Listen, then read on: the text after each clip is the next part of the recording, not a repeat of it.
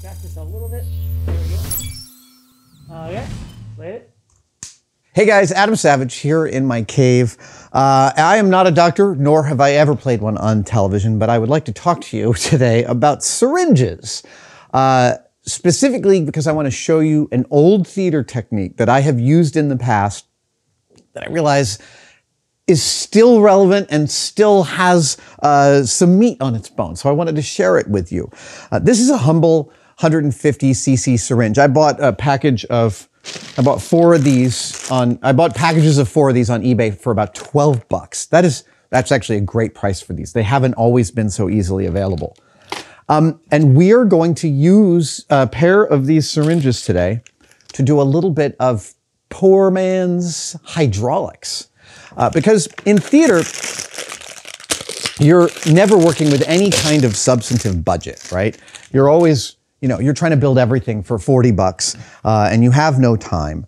And sometimes you need to make things operate remotely. Like you may have a set piece in which something falls off a wall or something lifts up by itself. And this can be a challenge for theater technicians who don't necessarily have the ability or the budget to run extensive cabling systems or stepper motor systems. And what I'm going to show is a method of remote activation that has a tremendous amount of strength and a cost that is so low it's hilarious. I think the total materials cost for this is about $4.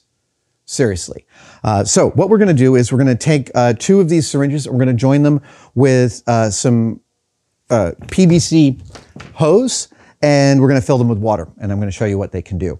It is best to get a type of PVC hose that's a little stiffer.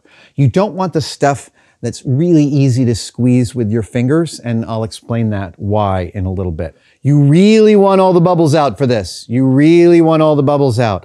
Hydraulics work because water is very uncompressible and air is highly compressible. So hydraulics for strength and for timing, for strength specifically, hydraulics win over pneumatics. I know there are exceptions to that rule.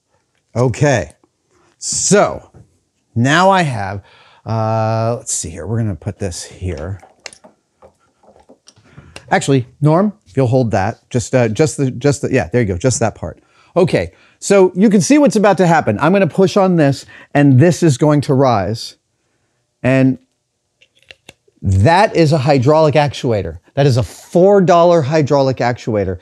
And if you'd like to know how much strength you have, Norm, I want you to push against me. You ready? That is, Norm can't push back against this. You can't quite lift a person with this, but we've powered, thank you, sir. We've powered angel wings for a costume on set using 2 pairs of these in opposition to each other, and they made wings slowly pulse in this beautiful way on stage. Years ago, one of the guys that taught me a lot of my early theater arts, Ernie Ernstrom, told me about having used a rig like this for Agnes of God.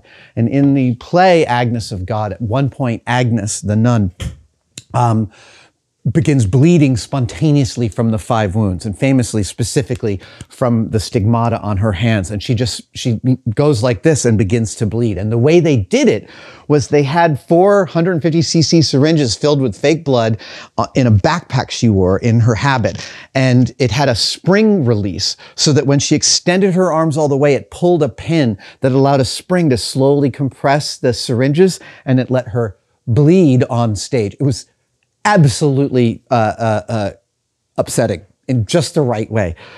So yeah, this is one of my favorite techniques. We ended up using this the first time I did Shark Week because we needed an underwater actuator for popping a balloon full of, I think, urine to see if sharks react to the smell of urine. And we didn't want to use an electrical thing because sharks actually sense electrical fields. We didn't want to use a heavy-duty mechanical thing because we didn't want to add any noise or any other kind of bias to the experiment. And I was like, do you guys have some syringes and Tygon tubing? And they did, and we made this remote actuator. I was able to be like 50 feet away. Right? This works from 7 feet or 75 feet. Doesn't matter.